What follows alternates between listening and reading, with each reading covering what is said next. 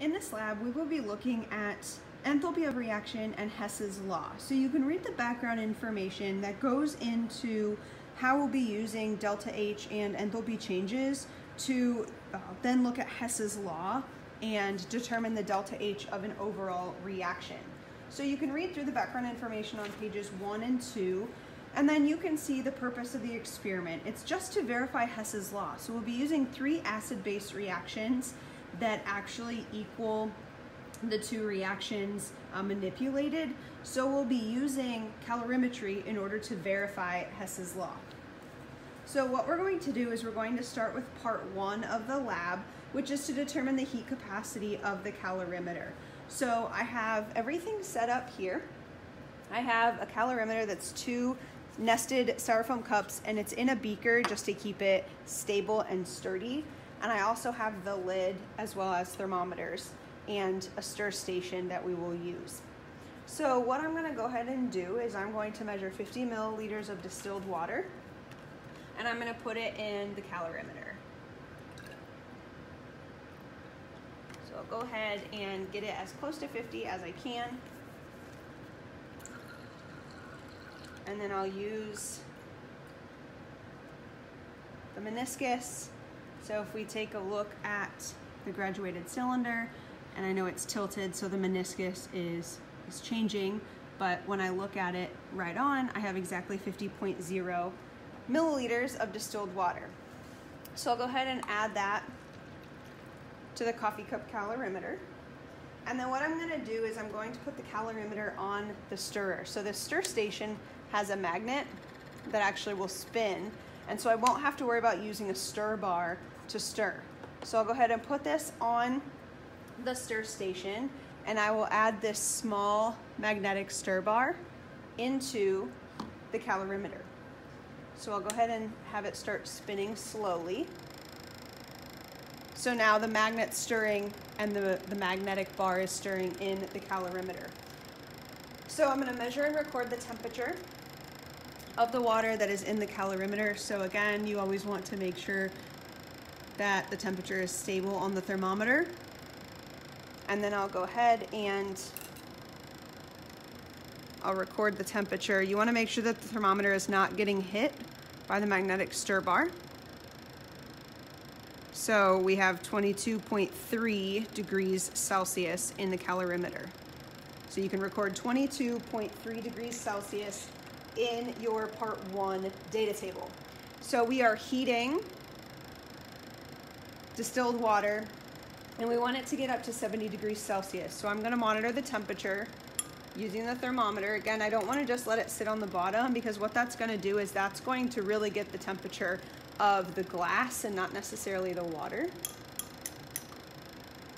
So it's still not quite yet at 50 degrees Celsius, so I'm going to let it go a little bit longer, and then we will move on to the next part of the lab. So the hot water bath is slightly above 70 degrees Celsius, which is okay because I'm not going to record the temperature until it goes into the graduated cylinder.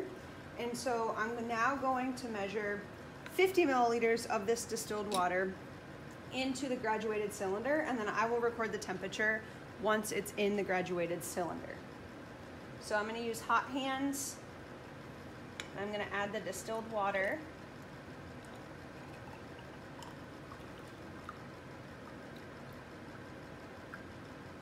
So that again, it's exactly 50.0 milliliters. So now that the hot water is in the graduated cylinder, I'll go ahead and I'll take the temperature. So I'm going to let it climb until it stays steady. Hopefully it's somewhere around 70 degrees. So it is 68.8 degrees Celsius. Again, 68.8 degrees Celsius, so that's going to go in your data table for part 1. Now we're going to do this quickly. So I'm going to pour the hot water into the calorimeter, and I'm going to cover stir using the stir bar, and I'm going to record the temperature every 20 seconds for a total of 3 minutes.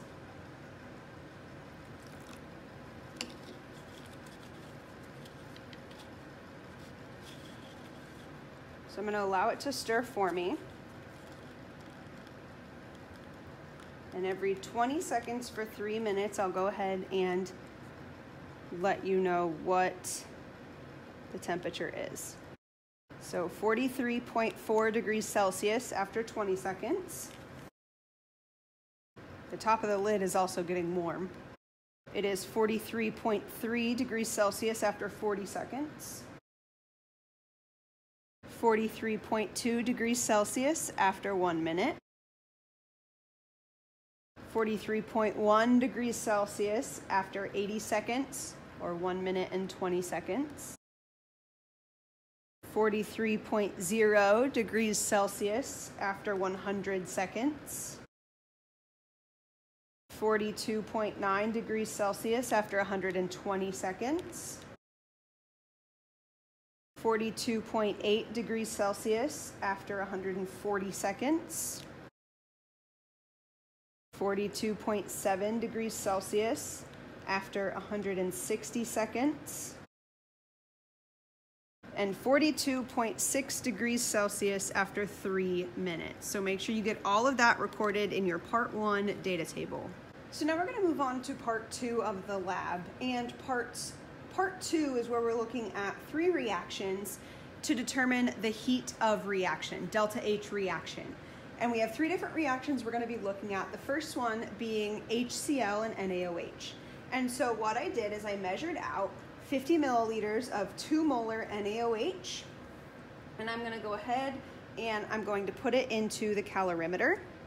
So I'm going to pour the hydrochloric acid into the calorimeter. Make sure I get all of the HCl out of the graduated cylinder. It was exactly 50 milliliters. And I'm going to go ahead and I'm going to turn on the stir bar. So I want it slightly stirring. And now what I'm going to do is I'm going to record the temperature of the HCl, and this will go in our part 2 data table. So I'll go ahead and I'll put this in.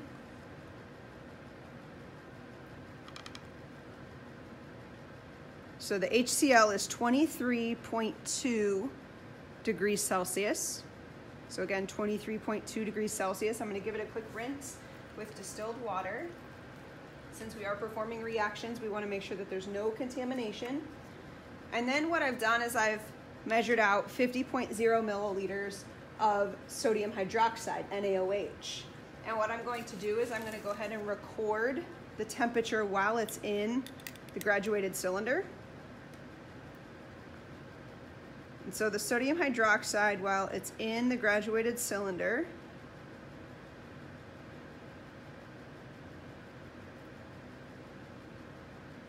is 24.9 degrees Celsius.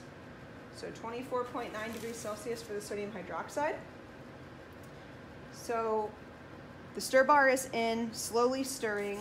I'm going to go ahead and get the lid ready with the thermometer. And then I'm going to quickly add the sodium hydroxide. I'm going to insert the thermometer, and every 20 seconds, just like part 1, we're going to go ahead and record the temperature.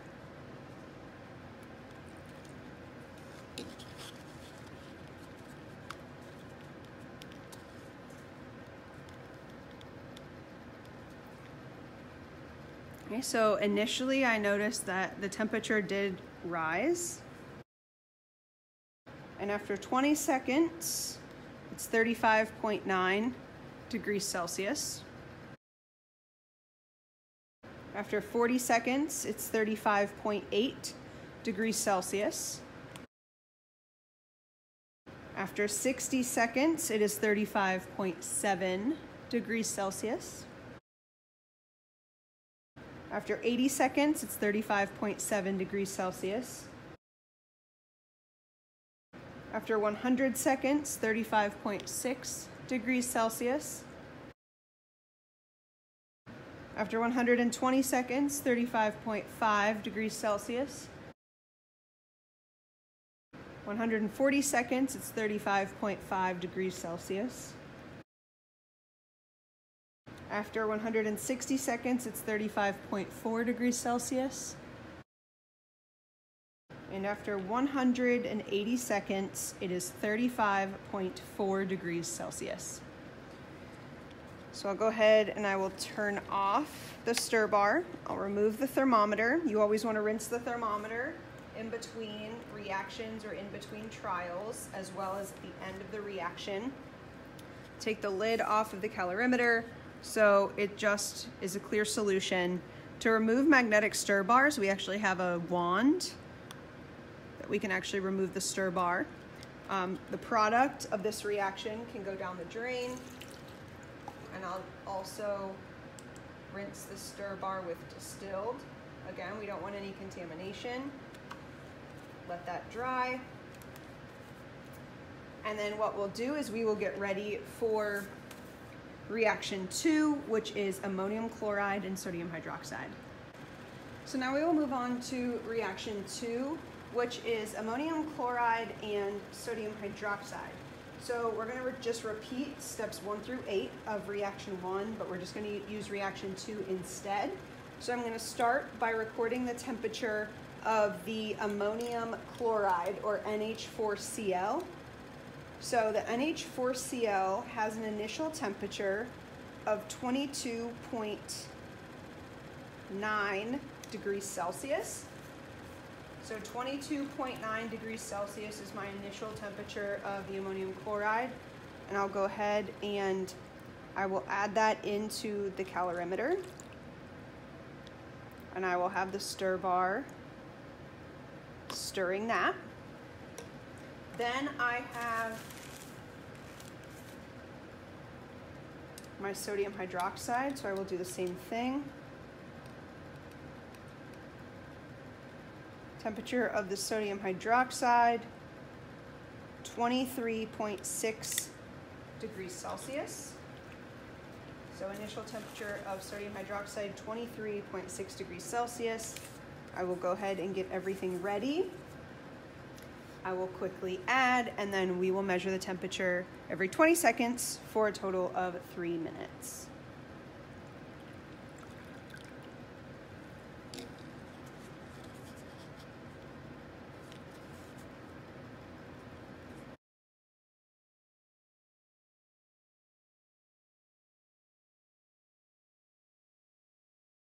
So after 3 minutes, we'll go ahead and turn off the stir bar. We will remove the thermometer, give that a rinse before. Take the lid off. Again, we'll remove the magnetic stir bar using the wand. We'll make sure that everything is rinsed before the next reaction, and then we'll go ahead and do reaction 3. So for the last reaction, we have 50 milliliters of HCl and 50 milliliters of NH3 or NH4OH. So ammonia, which is NH3, is the same thing as ammonium hydroxide, which is NH4OH. So in your lab handout, it says NH3. They're essentially the same thing. So I'm going to start by taking the temperature of the hydrochloric acid.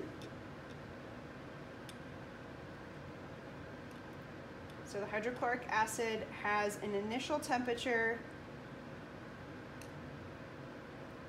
of 23.1 degrees Celsius.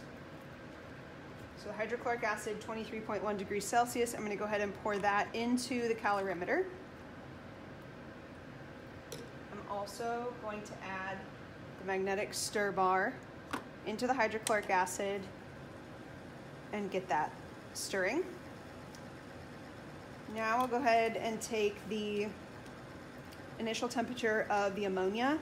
So ammonia is in window cleaner, so it has a very potent smell. It's also a very common base.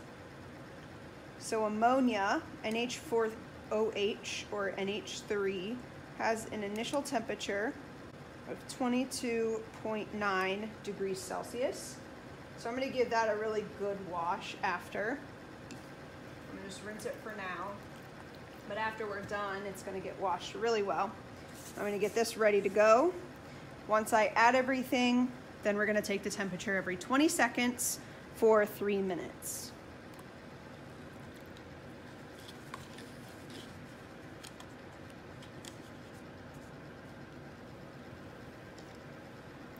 So we notice initially the temperature rises quite a bit. So we'll go ahead and take the temperature every 20 seconds for 3 minutes. So after the reaction is over, after 3 minutes, we'll go ahead and turn off the stir station. So we will do a full cleanup. I will rinse everything really well. I'll wash the glassware, but I just wanted to give you a quick heads up with all of your data tables. You're gonna have a lot of data tables in this lab. So I just wanna make sure that you remember when you are working in your data tables, make sure that every data table has a number and a title. So for example, data table 1, part 1, and then for part 2 we have that data. This data table might say data table 2, part 2, reaction 1, right, and so on. We would have data table 3, part 2, reaction 2, so on. So you always want to make sure everything is clearly labeled. Our data and observation section for this lab will be pretty long.